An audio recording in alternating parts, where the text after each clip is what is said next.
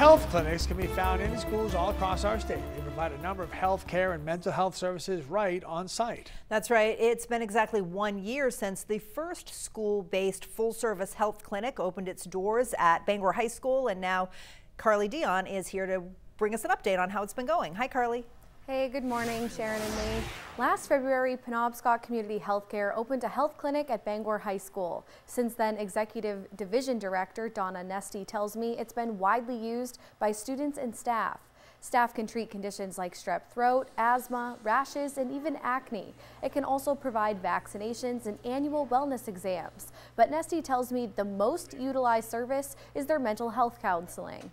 There were more than 200 primary care appointments last year, and that number tripled in mental health visits. Nesty attributes the success of the clinic to its ease of access for students. So many families are impacted by working parents and, limited transportation options. Also, just again, the desire to maintain as much of the learning environment as possible. So having the resources here where the students can access them without needing to leave school or get a ride, I think is really important. Nesty also tells me just last month there were more than 120 mental health counselor visits, showing the need for this type of support.